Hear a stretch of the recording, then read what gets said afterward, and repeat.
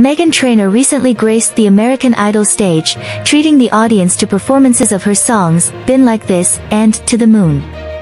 Known for her vibrant personality and musical prowess, Trainor's appearance generated excitement as she gears up for the release of her upcoming album, Timeless, scheduled for June 7th. Beyond her guest performance, Trainor has also contributed her expertise as a coach in season 22 of the show, leading to speculation that she might fill the shoes of departing judge Katy Perry. American Idol judge Bryan commended Trainor's infectious energy, describing her as real fun and noting her wit as integral to her brand.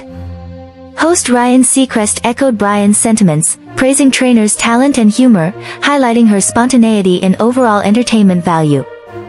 Lionel Richie, another member of the American Idol team, expressed the importance of finding a replacement who can maintain a light-hearted atmosphere without letting ego get in the way, especially given the playful banter among the judges. As Perry bid farewell to American Idol earlier in the year, speculation continues regarding who will fill her role. The show has yet to make an official announcement regarding potential replacements, leaving fans eager to see how the dynamics of the judging panel will evolve in the upcoming season.